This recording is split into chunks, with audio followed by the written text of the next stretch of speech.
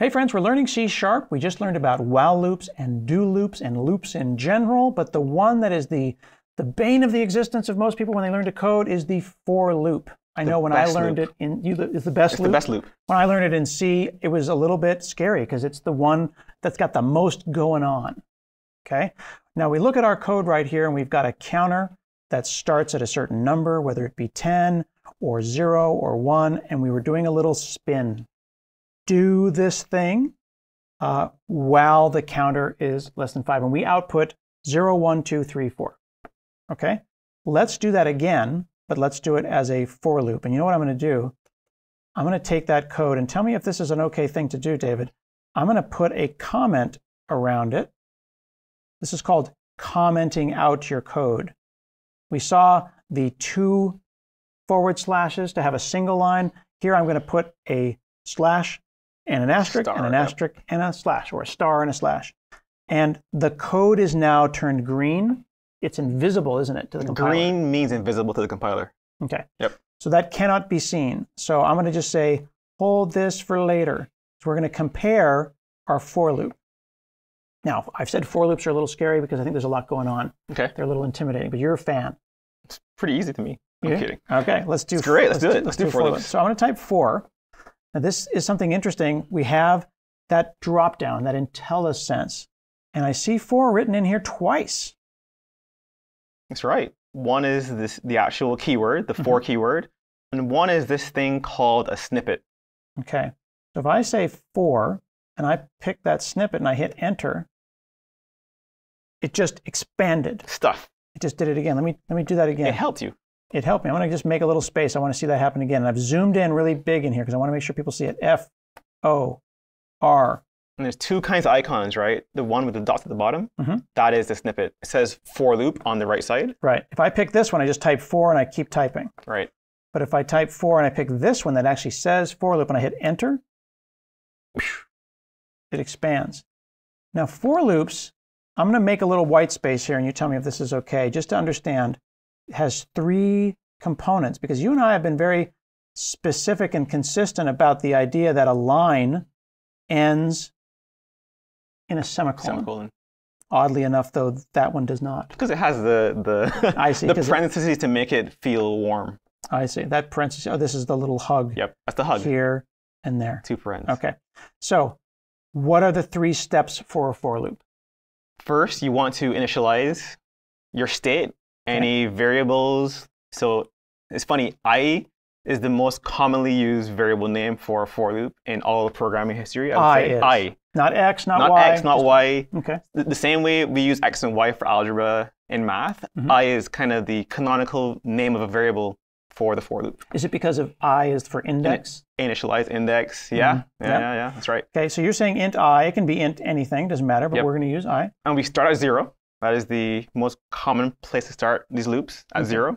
For different reasons. Don't have to. Don't have to, but it's common. Okay. So you'll see examples on the internet in every language with these kinds of loops.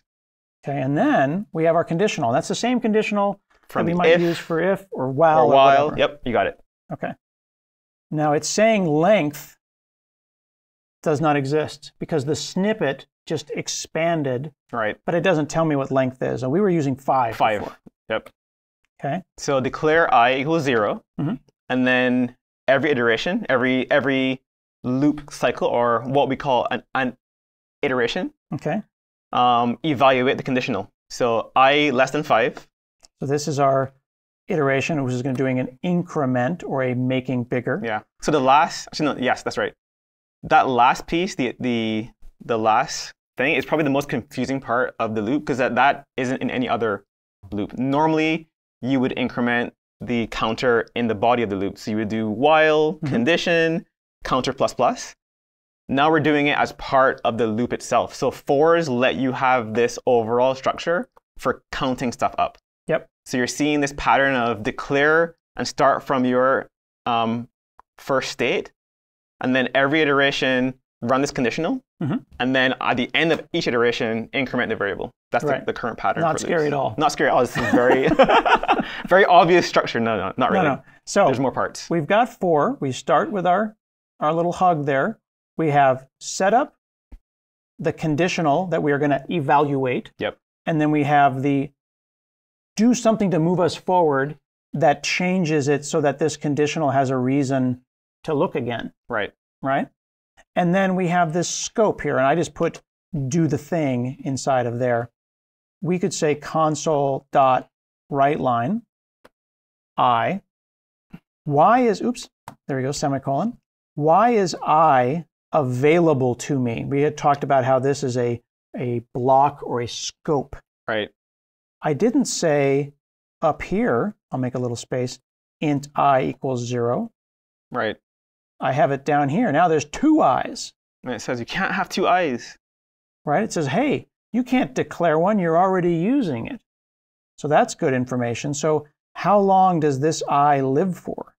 Yeah, so the for loops have a structure that let you declare variables for the scope of the for loop. So in this case, you declare the I in line, again, in line that keyword, in the actual for loop. Mm-hmm. You could declare it out of the for loop, and you could make it 0 within the for loop as well. That also works.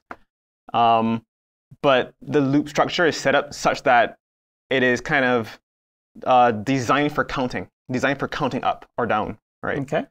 So I'm going to put that back on one line. We joke about one line before in our other videos, but that is the correct way to do a for loop. You are expected to have the for loop look like that. And you read that as for I from 0 while I is less than 5. Yep.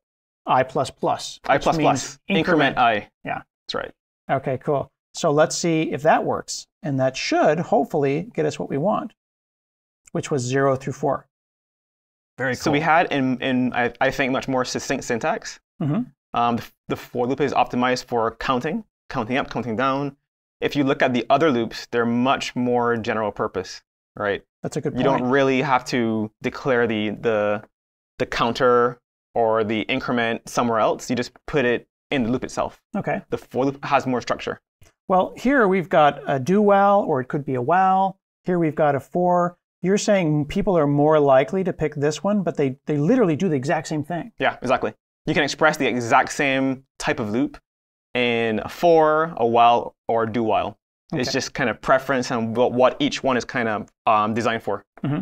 And with the do while, it did this section here no matter what. Exactly, it happens first. But with the for loop, this is always evaluated. Correct. So there's no such thing as a do for. Do for? No. It's not a thing.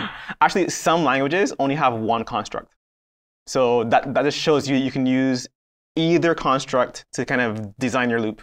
Well, speaking of adding constructs, let's try this. I'm going to go ahead and remove our while here, and let's combine what we learned in the previous video, and let's put an if around this. So we'll say if I equals 3, and then I'm going to do what you said and put my brackets around it, because you said it's better to be explicit, otherwise it can be confusing. So now I've got for I from 0 to 5, 0 through 4. If I is 3 in the middle of this loop, I'll output 3. So I'm expecting only 3 gets output. Good. Fair? You should format the document. Make it look Should clean. I format the document again? You should. Shift Control P or Shift Alt F, format document. Ooh, nice. Looks crisp. All right.